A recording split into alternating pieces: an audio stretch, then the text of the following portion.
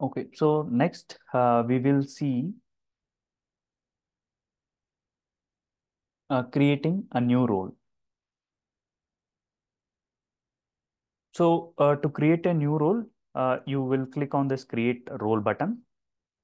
Here you can give the role name. For example, um,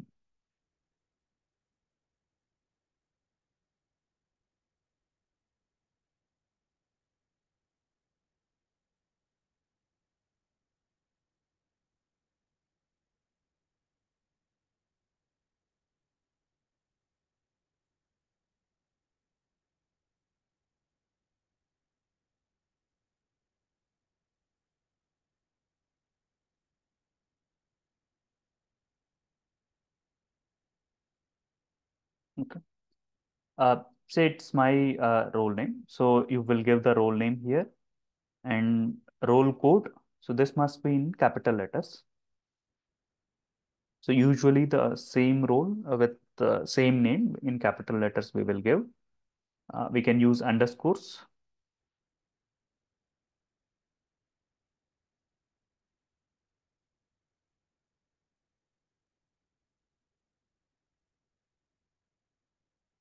Then role category.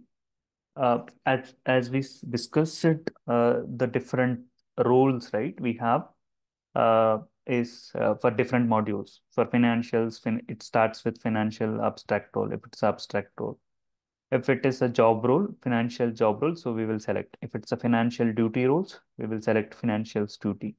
So likewise, for CRM, we have CRM job roles, CRM duty role. So we will select CRM job role because it's a sales representative. So we will select CRM job roles as a role category.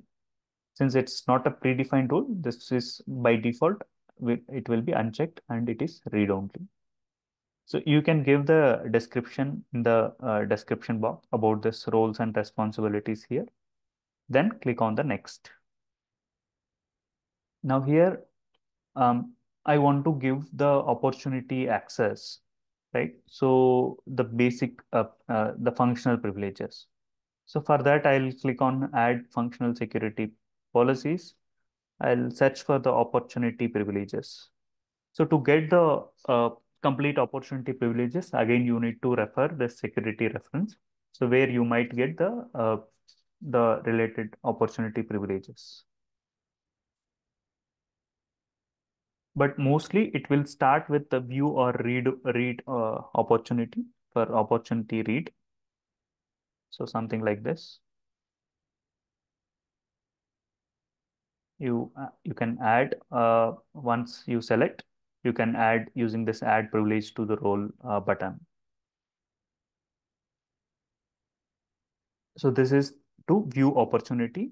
Then I'll search for update opportunity.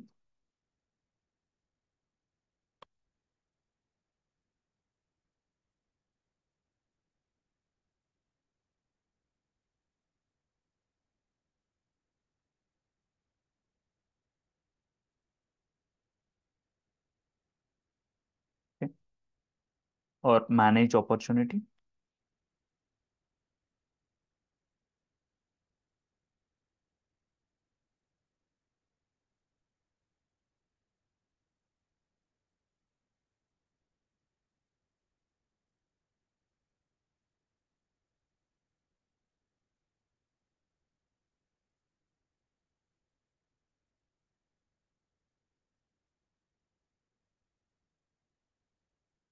Okay. Then delete opportunity.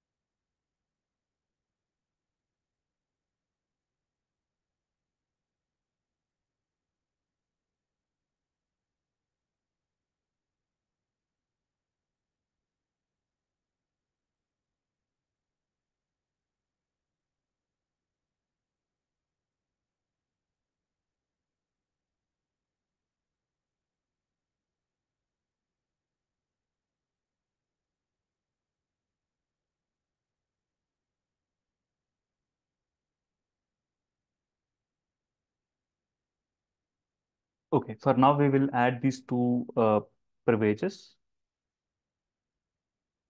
view and delete.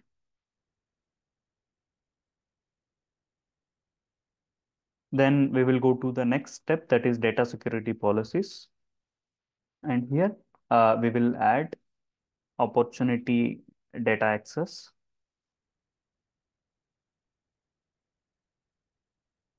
This is the policy, data security policy name. And data resource is nothing but your which object. So in our case, it is opportunity, right? So I'll be selecting opportunity.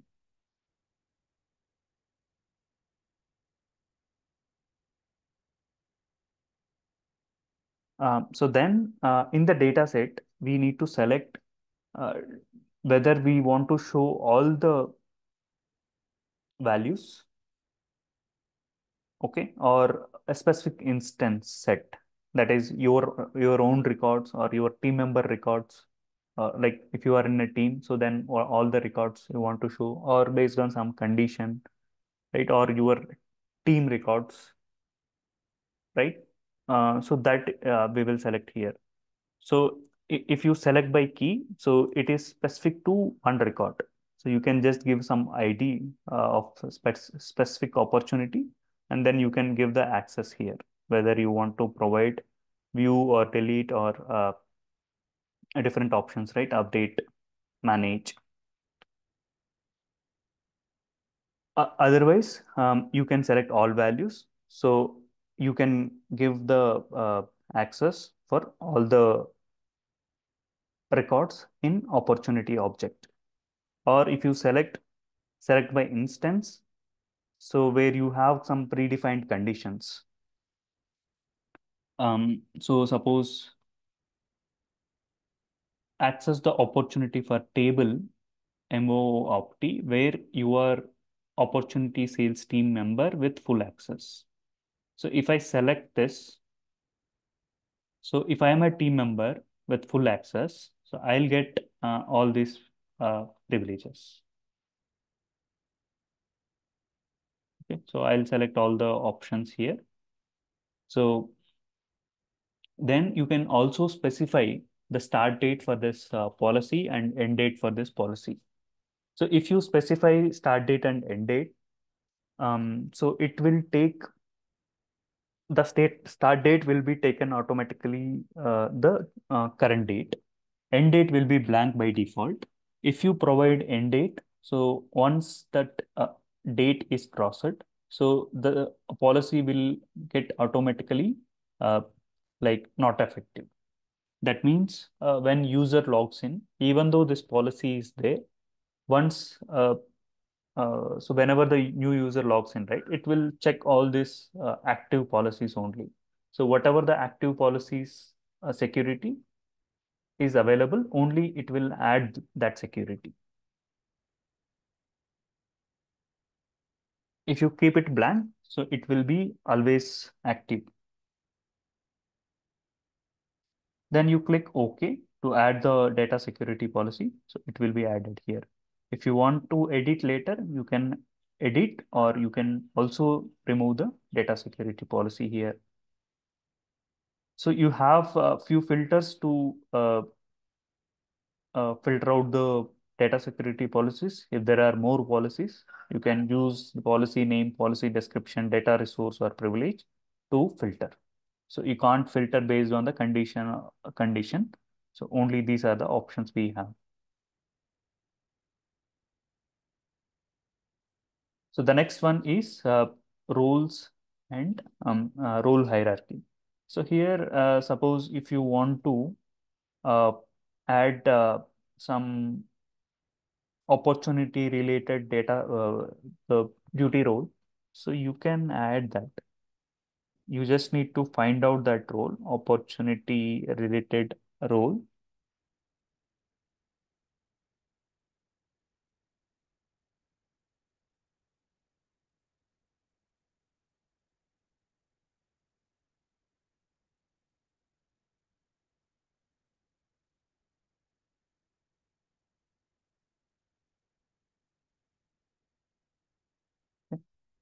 So we'll take this opportunity sales representative.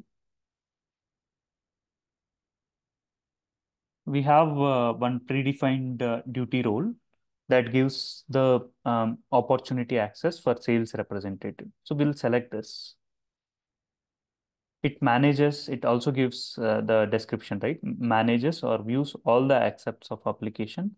This role is only for the salespersons. So we'll add this.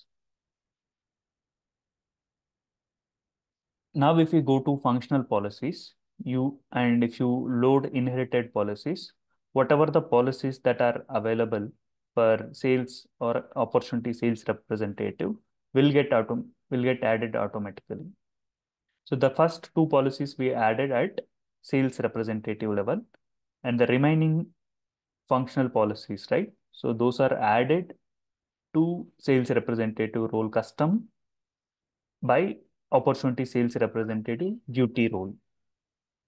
Here you can see the different privileges that are related to opportunity.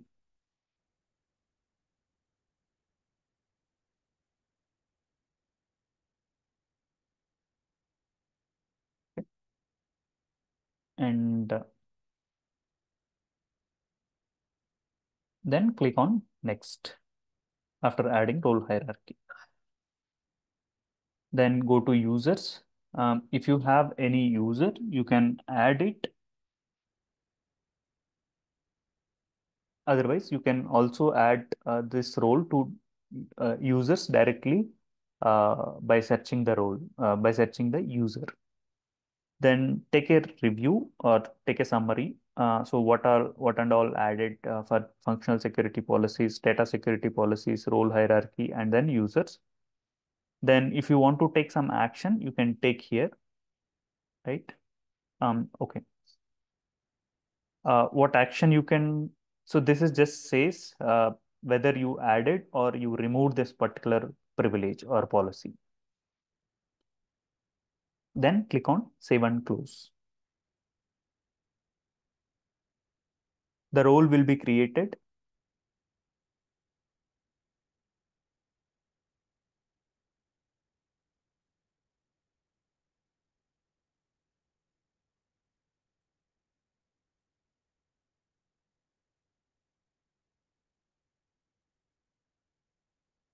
Okay, so the changes were saved. So now, so what you can do is you can assign this to a specific user. So I'll choose one of the user.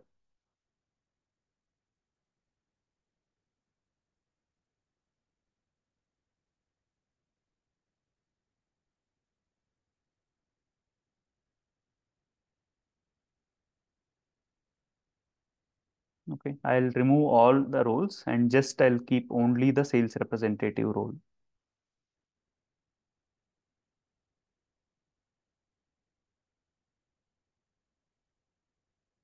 So once you add or remove a role, so you need to run a process to sync these changes.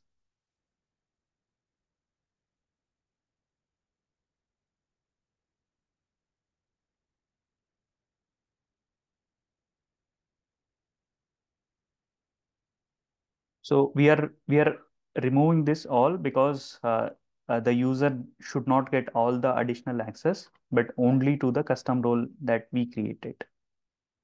So I'll keep the employee role, but I'll remove the remaining roles.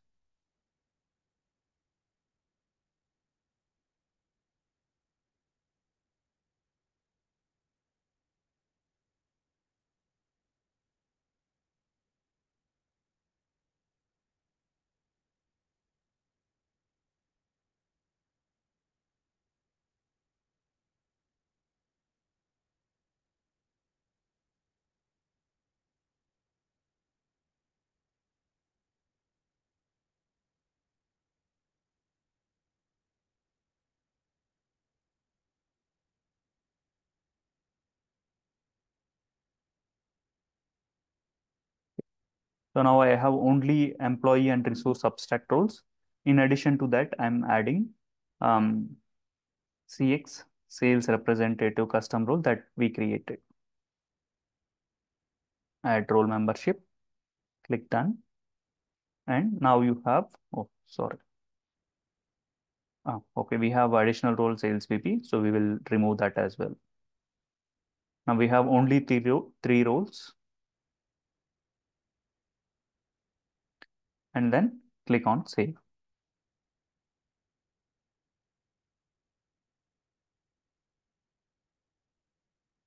Now, once you make these changes, right, you added some role to user. So you need to go to tools and then scheduled processes,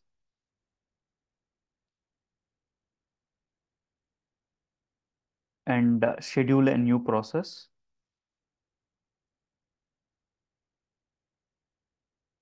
Search for LDAP. So you will have two process with LDAP keyword. First, you run this send LDAP process,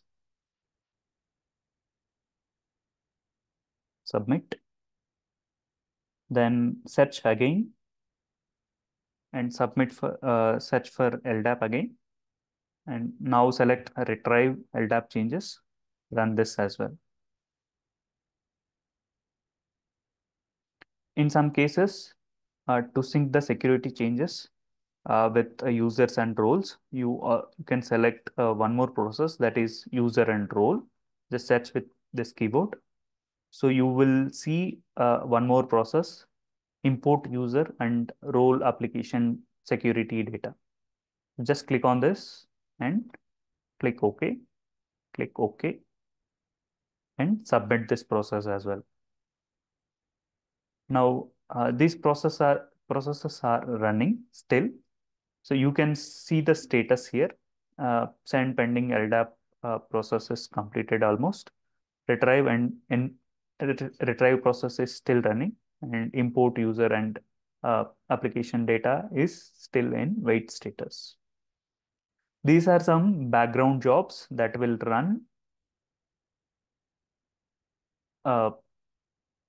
run to sync the application with the other sources.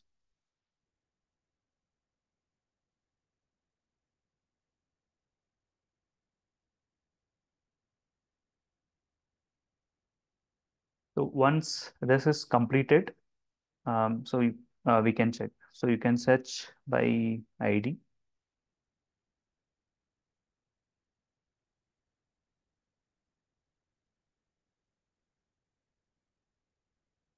This might take some time, so I'll